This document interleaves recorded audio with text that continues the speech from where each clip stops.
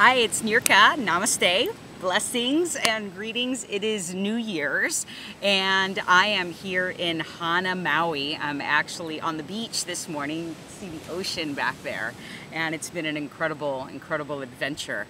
And this is my very first video blog for 2011, which is something I'm really inspired to do, is connect more with you, not just via our events and our trainings and our programs, but also via these video blogs. So I have an insight for you, something that I practice, and I don't just practice this at New Year's. This is one of my practices to magically materialize my vision into form, and I'd love to share it with you. So the key thing is you got to be able to have a vision of that which it is that you are committed to, bring in and materialize. And of course, it's essential to believe that that's possible for you, that you could absolutely make it happen. So the three things are, number one, clarity of intention, to be crystal clear on what it is that you are calling into existence. Number two is high concentration, being able to focus on that which you are bringing into form. And number three is non-attachment. And this is really the key, being in that space of allowing, being in that space of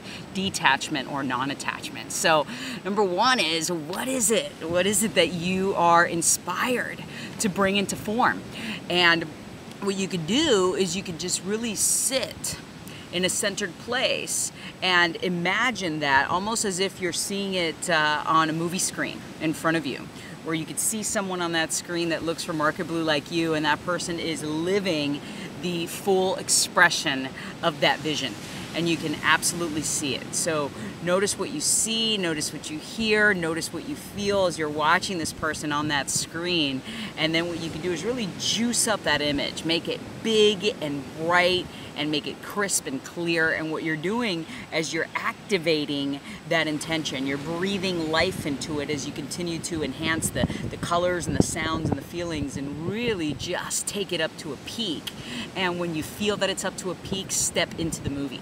So you step into the movie, and now you're looking out through your own eyes, and you're looking out, and it's already done. It's already done. You get to that moment where something it'll click for you.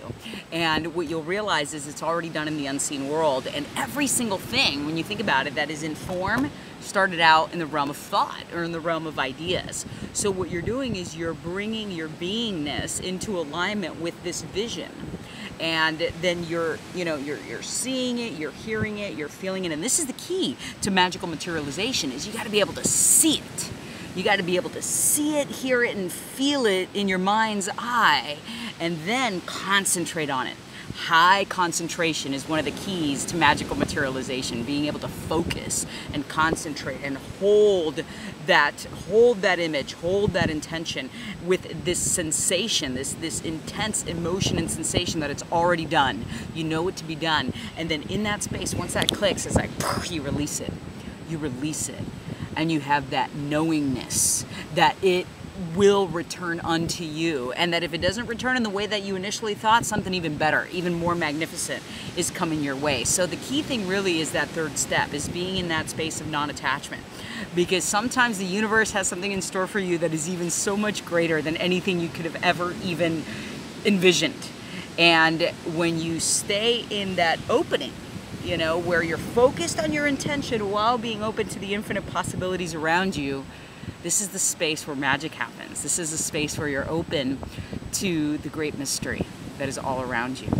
And I'm here in this total open space to the great mystery, and it's been an incredible sacred adventure. And I'm coming back to the mainland on Friday, and we'll be having a lot more exciting, juicy things for you in store to ensure that you create the space to have 2011 be the most magical and juicy and amazing and fulfilling and powerful and centered and balanced year of your life. So blessings to you, so much love, and namaste.